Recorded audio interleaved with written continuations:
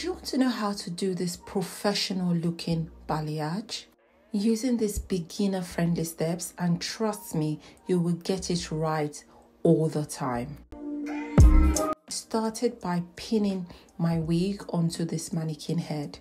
I use this mannequin head because it just makes everything nice and clean. Next step is sectioning the hair. So it's really important to section the hair accurately. As you can see, I would like to have a money piece in front. So I'm sectioning the closure part of the hair. Let's say about 2 centimeters. And now towards the back, I'm sectioning this into 2. You need to follow the steps to make it easier for you. The next step is taking your weft towel. So here I am just taking 2 out because this is just been single layered. Using a 20 volume developer, and I'm using a bleach powder.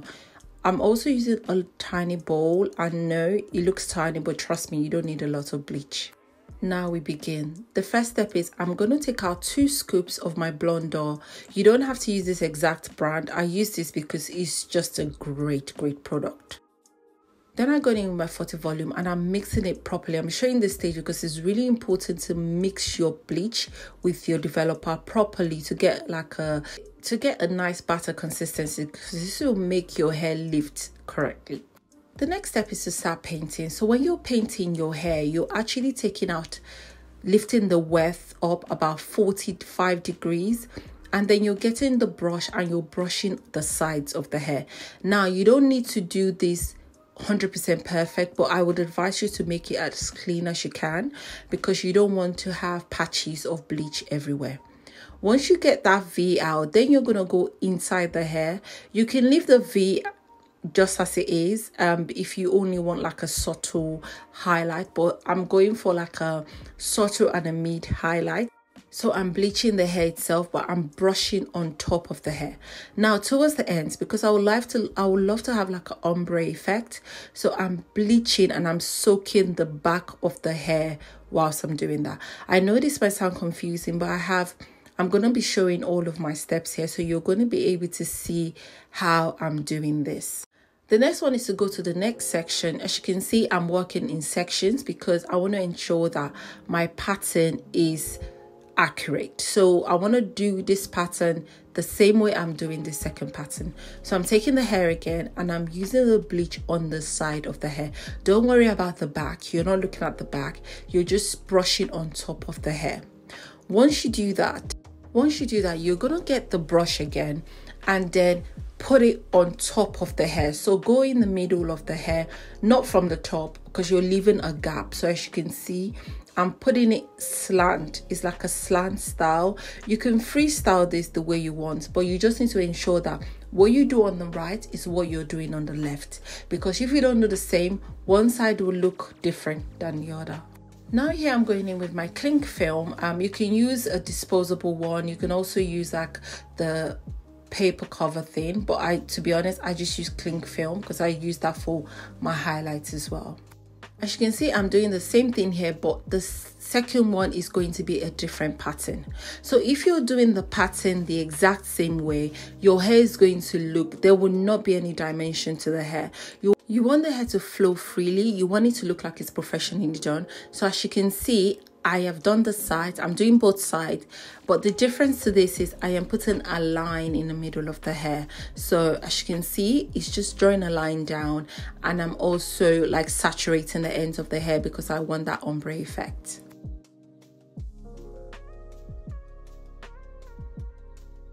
If you don't want an ombre effect, you don't have to saturate the ends.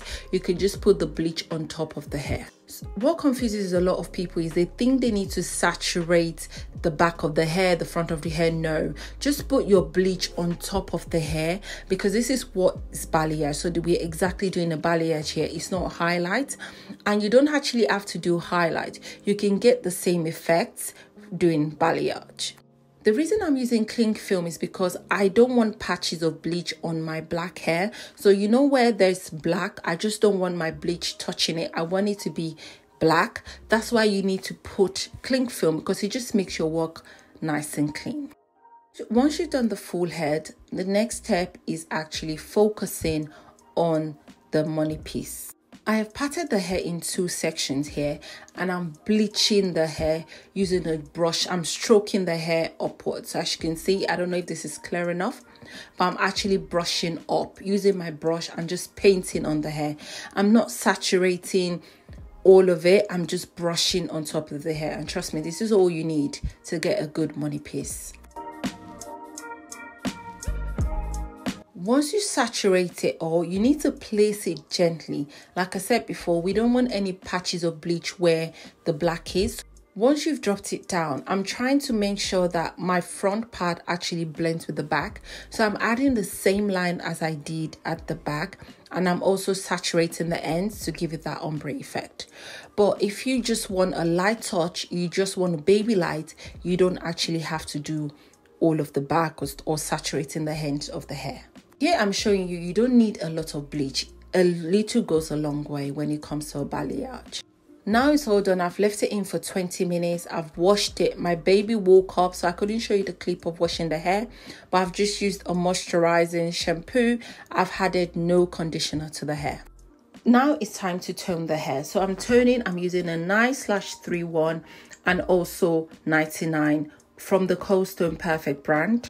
For the 931, I'm using 30 ml, so I'm using half of the tube. I'm going to go in with 99, which is just a dash of it.